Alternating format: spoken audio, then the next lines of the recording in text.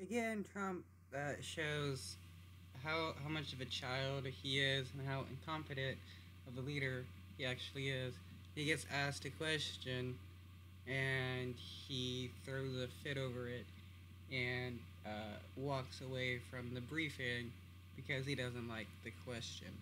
Said many times that the U.S. is doing far better than any other country when it comes to testing. Yes.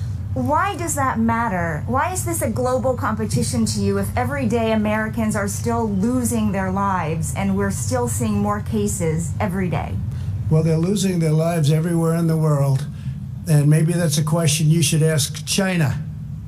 Don't ask me, ask China that question, okay? When you ask them that question, you may get a very unusual answer. Yes, behind you, please. Sir, why are you saying that to me specifically? I'm telling you, I'm not saying it specifically to anybody. I'm saying it to anybody that would ask a nasty question like that. That's not a nasty question. Please go ahead. Why?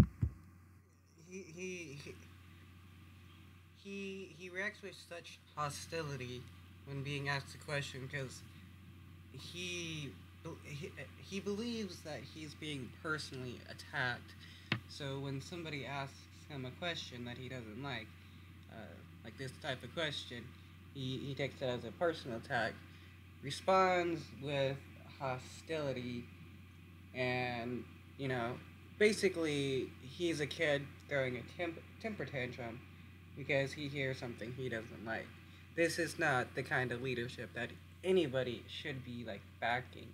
And the fact that people still follow this kind of person is just astounding in my opinion. Does it matter? Okay, anybody else? Please, go ahead in the back, please. I have two questions. No, it's okay. But you pointed to me. I have two questions, Mr. President. Next, please. But you called on me.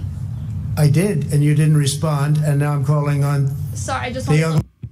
Oh, yeah, she didn't respond because she was being courteous and letting the speaker before her continue her points. And now he wants to, like, punish her for not, like, being rude and interrupting. Trump is just, he's just truly a child in a man's body. Lady in the back, please. I just wanted to let my colleague finish, but can I ask you Ladies and gentlemen, thank you very much. Appreciate it.